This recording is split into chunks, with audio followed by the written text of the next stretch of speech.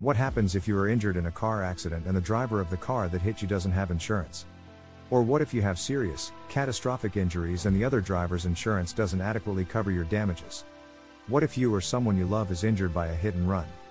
Uninsured and underinsured motorist accidents can be devastating both emotionally and financially.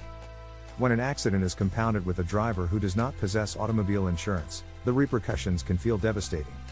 If you find yourself in any of these situations, there still lies hope in your own car insurance policy.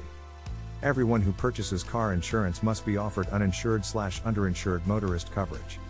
Unless you have declined this type of coverage, chances are your insurance policy has some type monetary amount that will protect you in a scenario like the ones described above.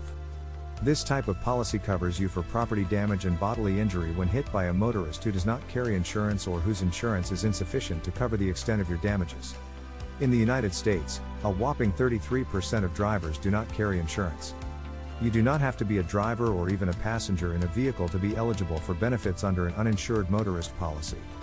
Pedestrians, bicyclists, and even bystanders are eligible for benefits as long as the injuries sustained are the result of an uninsured or underinsured motorist.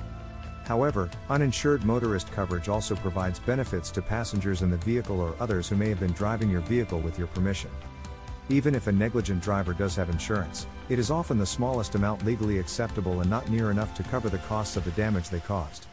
Having an experienced attorney in your corner gives you the advantage of using their experience to finding other routes of compensation.